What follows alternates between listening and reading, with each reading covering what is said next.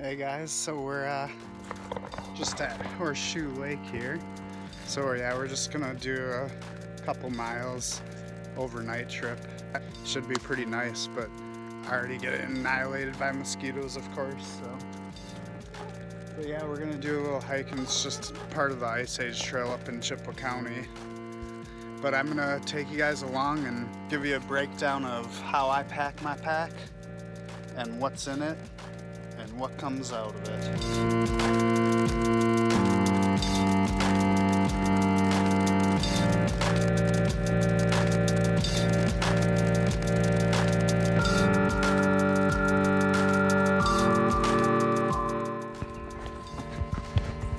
Just to give you guys an update, we are getting chased out of the woods right now by mosquitoes. I'm in my full rain gear, and he's got all his long stuff on, and oh my god. We'll have to bring you the unpacking of the backpack in a different location than out here. Because they are vicious. So we should do it. So we're probably gonna have to do it at home. Hey guys. Back in the backyard because the mosquitoes chased us out of the woods. Otherwise we would have done this in the woods here. I'm going to show you how I pack my pack. First I'm going to start with this is the Thermarest Z-seat. Real simple egg carton shaped pad that you can just sit on. I'm going to start with that so I can get kneeled down here. First thing we have in the pack here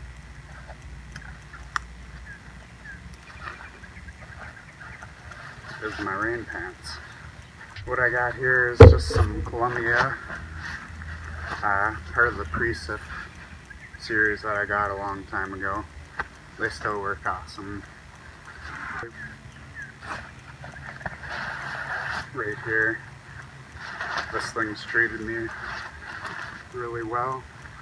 I have the PreCip Marmot rain jacket, and just gets stuffed right in the front pocket also here. I'll go through this gear more at a different time when I'm doing reviews on the actual pieces of gear, but right now this is just how I pack my pack. And then last in this front pocket is just a pack cover. Throw the pack cover on when it's raining. Over here in the left side pocket, I keep my dirty water bottle, Smartwater bottle, and my Sawyer 1 squeeze filter. There's the Sawyer 1 squeeze. And that's all I put in this particular pocket. Moving over to this side, I just have a little baggie of some mosquito sticks that I like to burn and use when I get to camp. I'll show you what those are at a later time. Also in this side pocket, I keep my 8-ounce MSR IsoPro fuel for my stove.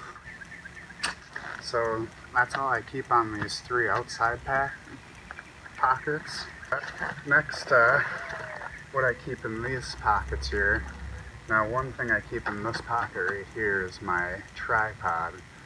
It's the Goby Gorilla Pod, which is currently being used for this video, so it's not in the pocket. And then I just like to keep some trinkets in here.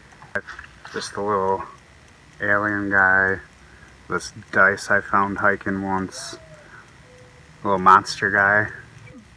I like to keep those in there because sometimes when you come across a geocache, something like that, it's kind of cool to have something that you can put into those and kind of sign it and date it.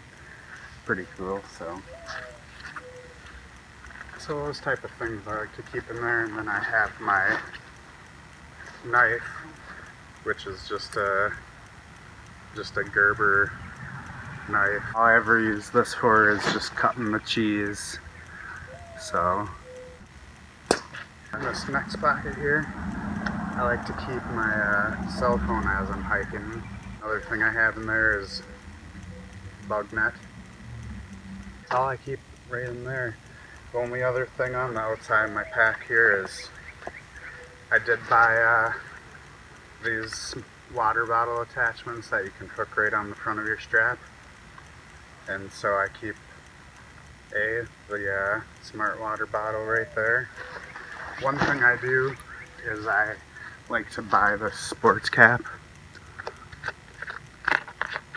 I can't find them in the liter size bottles, so I usually have to buy a smaller Smartwater bottle and then get the sports cap here. But this is something I highly recommend because you put this on, and with the Sawyer Mini or the Sawyer 1 Squeeze, you don't need to bring the syringe, the plunger, to clean it out. You just stick this right on the end and you clean it that way. So highly recommend the sports top. Makes it easier to drink anyways. Now one thing, I always take in the bottom of this here little pouch, I like to take the regular cap and throw it in the bottom of it, because I've actually had the sports top cap that flips down break. Once you have that broken, you don't have a way to keep it closed, so I like to keep this as extra backup in the bottom in case I need to screw it back on. So, on to the next thing, what's inside my pack. Well, first thing that goes right on top here is my Zpacks large food bag. The only other things besides food I keep in here is my homemade foil sleeve that you can rehydrate food in here. Here's my utensil set to go wear, and it's just bamboo chopsticks, and we have the bamboo spoon, and then it comes in this recycled plastic case. Really light, you know, just as light as the titanium spork that everyone gets, but these things are way better. I'll kind of go into a review on these eventually.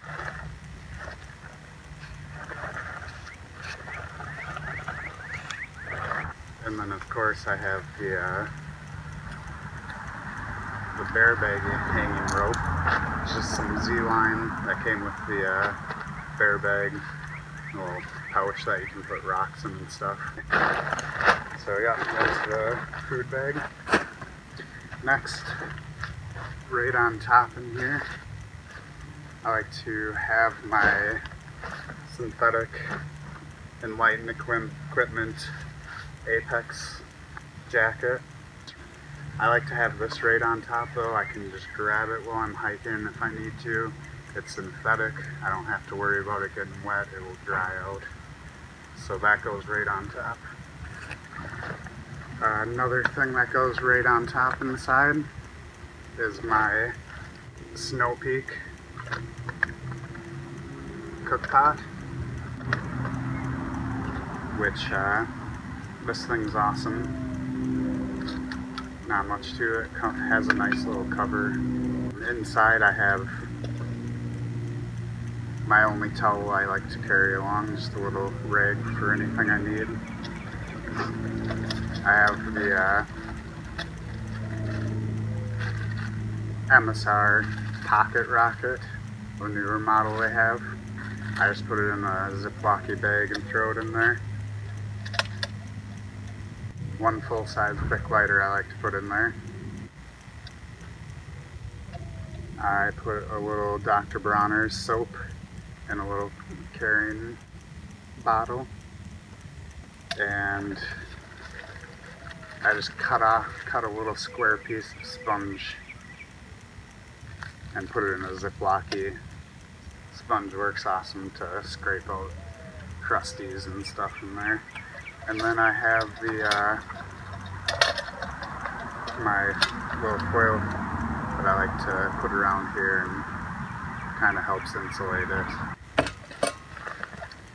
Next, just my normal toilet paper bag. And then I have my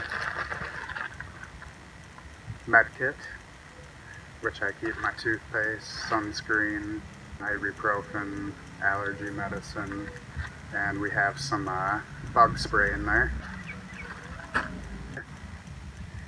And lastly, I just keep their Patagonia Kathleen Lightweight series long underwear tights. I wear these while I'm hiking underneath my running shorts if it's too cold. And that's what I have right on top now. As you can see in here, trash compactor liner to keep everything extra dry that I'm going to be sleeping in. In here, I have my sleeping clothes system in a Zpacks stuff sack. So inside here I just have my one pair Smartwool boxer briefs that I like to have. These are just for sleeping in because I hike with my running shorts. I also have a pair of Smartwool long underwear specifically for sleeping in. This would be my spring and fall setup, but Smartwool 250 blend long underwear. I have one extra pair of Smartwool hiking socks that I like to hike in. So I have two pair usually, one to hike in, one to have on reserve. I have a Smartwool winter cap. And I have some super lightweight 150 blend Smartwool gloves for just at camp. And this 250 blend Smartwool long sleeve specifically for sleeping in camp. There's just my second pair of hiking socks. And then lastly in there, and again this is my spring and fall sleeping wear, so it does change as it gets warmer, but I have a pair of Smartwool medium hike socks that I specifically use for sleeping in. So next, I just keep a journal with a mechanical pencil, quick pencil, because you don't want to bring a pen along. That thing will get shaken up and explode on you. I just keep it in a Ziploc gallon bag, and it's just my journal I like to write in. Next, in here I have my electronics bag. It's just in a small Zpacks stuff sack. Inside this bag here, I have my Anchor charging bank. This is the PowerCore 15600 series. This thing can charge my iPhone 6 up to 7 times on a full charge, so this thing is pretty awesome. Especially when I was going through the Northwoods on my trip, I didn't get places to charge my phone as often, so I really did need that. Now, some of you might think this is overkill, but I have a 6-foot charging cord. Reason I went with the 6-foot is actually so I can have this battery bank in my backpack, have my phone plugged in, and I can be hiking with my phone plugged in up front with the cord going back. So I went with the 6 feet power lightning cord from Anchor.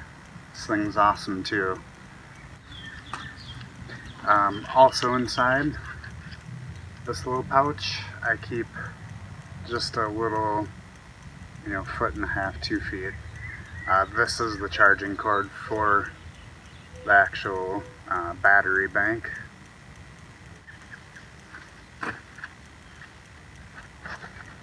Next in my electronics bag, I have an Anchor charger. Just dual port so I can charge my cell phone and I can charge my battery bank at the same time when I got the opportunities. Has a flip out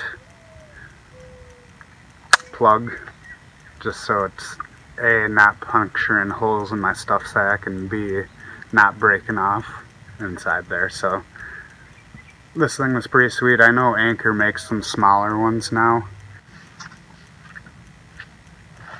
I have just the headphones, which I use for podcasts and listening to music a lot.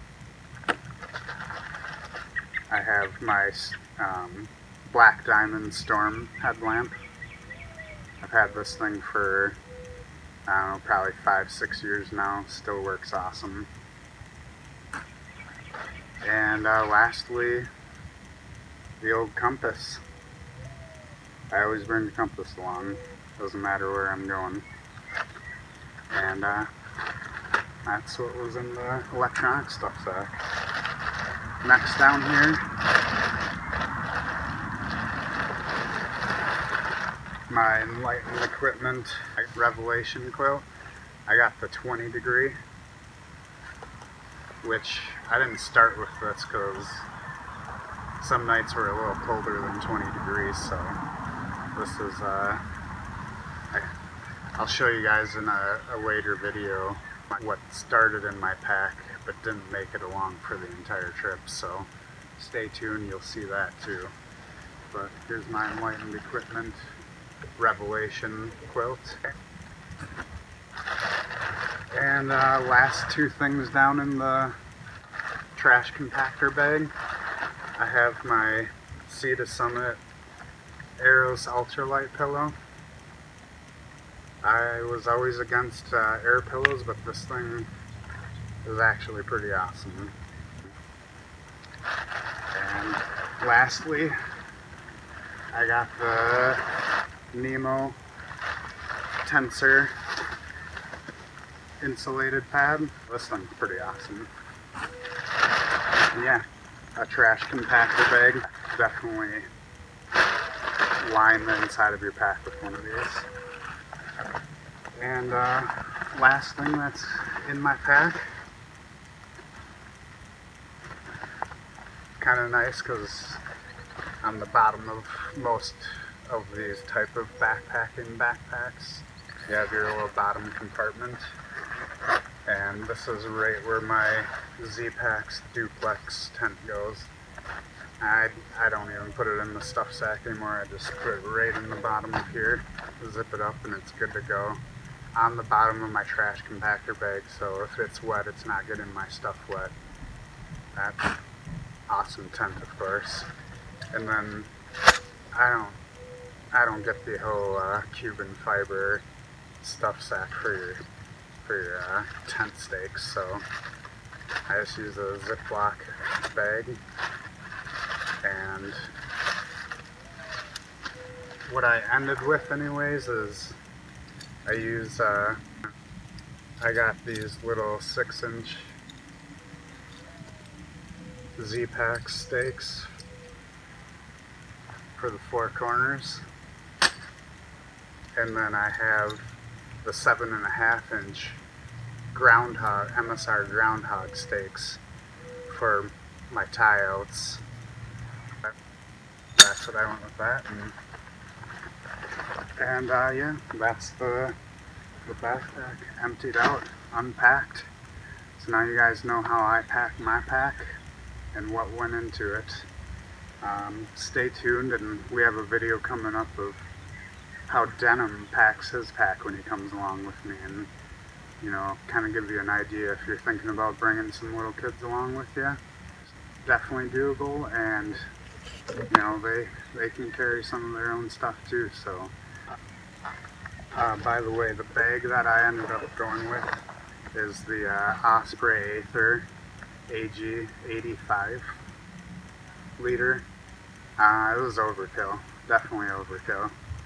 I bought it about 2 years ago thinking this is the pack, you know, all the bells and whistles I need, but no, this is overkill. Next time I'm gonna get a smaller, lightweight bag with a roll top. That's all you need. Definitely comfortable. There were some straps they have in the pockets in here that I ended up just cutting off, so definitely overkill. Nice bag though. I wouldn't say don't get it. It definitely carries the loads comfortably, so anyways, that's my pack, Unpacked. Thanks for watching, guys.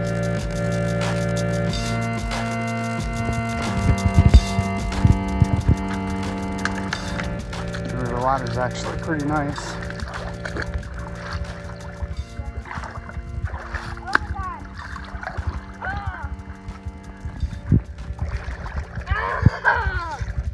What? You're kidding me. Whoa. You stay right there. Oh God. Be very careful, okay?